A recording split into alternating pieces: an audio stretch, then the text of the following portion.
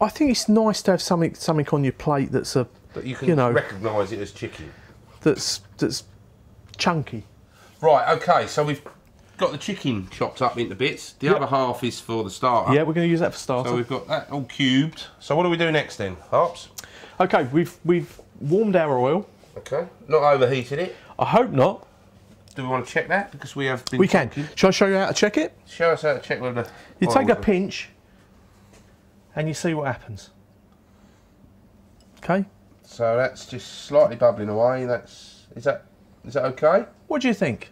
Well, it's not smoking, is it? It's not smoking. It's not burning, is it? No. So we're gonna. So we're gonna put that in. It's a bit more lively than it was the last time. Yeah, but it's. So we'll turn that down a little bit. It's in a deeper amount of oil, isn't it? Yeah. You know, the curry is the thing about a curry. It's a bit like a wok, isn't it? So we want to spread that round the sides and that. You know. Yeah. I'm going to throw the chicken in there. And we're going to start to cook the chicken. It's all gone in.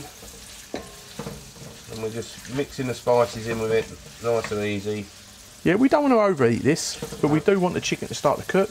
And like with our bacon, we want the chicken to start to release some of its juices, you know. That's remarkably quick, isn't it? Esmeralda, feed us off. Okay, so we're gonna cook that chicken off. I've got to say, the scent or aroma or smell or stink or whatever you want to say off of that is incredible. You know, I mean, one of the biggest mistakes you can make in a curry is oversalting. Is oversalting. You know, adding too much early on and not being able to take it out. Yeah, that's the biggest problem. Little bits if you need it. So yeah, so it's best to put it in after. Okay, so turn that down a little bit now. I tell you, we could chop 2 onions now and throw 2 onions in there, a couple of tomatoes, stir fry that up, some salt, whatever, and that would be a nice stir fried sort of curry. We would be there. But we're not doing that? We're not going to do that, we'll keep it simple. We're going to keep it simple. We're going to put some puree in? We're going to put our puree in. I can sense that. So we're going to lob a few ladles in. There's one. On this one, we're going to lob loads of ladles in. Because this is what this one's all about. This is all about the juice.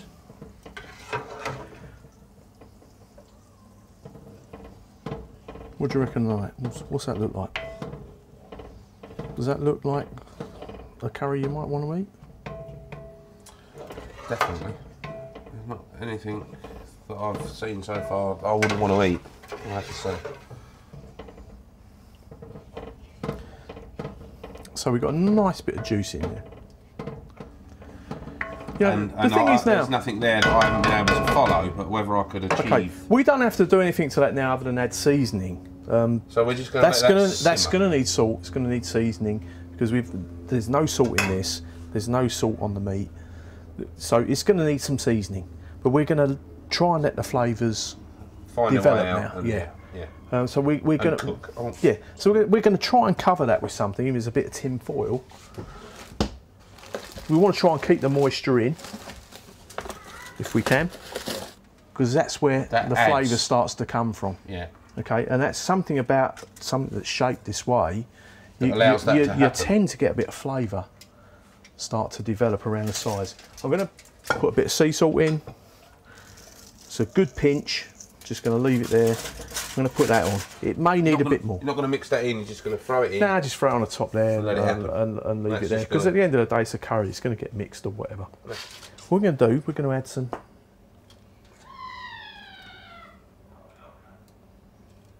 Is it what, these shallots or something? They're just onions. Little onions. Little onions. And the most important thing now is to forget about that lot. That's just doing it. Because that's going to do its thing regardless. Whatever happens, just make sure you haven't got anything too hot to burn. Just have a check of everything, make sure you've not left anything, you know, going too far, and then you can forget about that.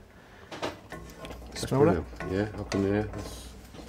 It starts to brown up around the edges there. It's flavour, and you just turn that back into the dish.